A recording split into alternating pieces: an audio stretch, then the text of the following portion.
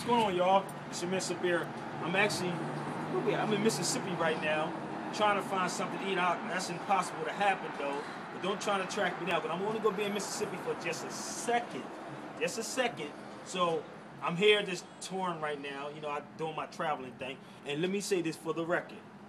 It's a lot of stuff that's going on right now, but the brothers that is in a so-called conscious community, I don't like using the word conscious anymore, we got to say an awareness movement, because we got to be, you know, very careful about what we say to one another and stop battling with each other.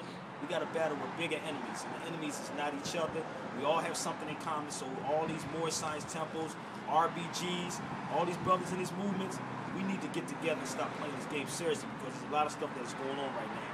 And actually, there is some brothers, big up the red pill, blue pill, brother Sabir Bey, all the brothers is up in New York that's making things happen. And the Moore Science Temple, please, get it together, start unifying.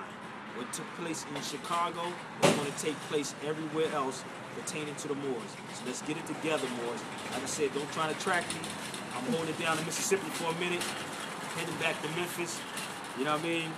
It's your boy Sabir, traveling.